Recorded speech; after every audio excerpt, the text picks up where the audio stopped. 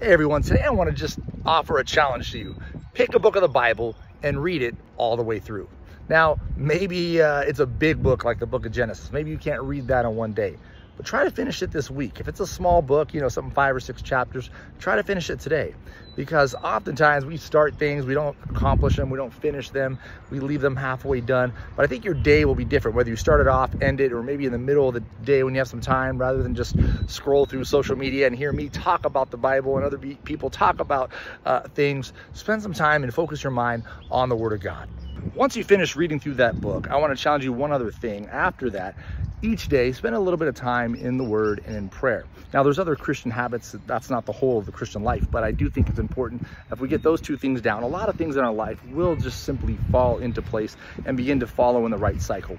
And I just want to thank everyone who's been following me, whether it be on social media or YouTube. I initially started this just for the people in my church to do a daily devotional, but I think more people have been kind of giving feedback on social media. So I appreciate all of you. Thanks for the comments and just for forwarding the stuff and asking the questions that you do. So I pray you'll be blessed. And again, appreciate you watching me, but I want each of you to dig into the Word, put your mind to it, spend some time in prayer, and allow the Lord to work in your life.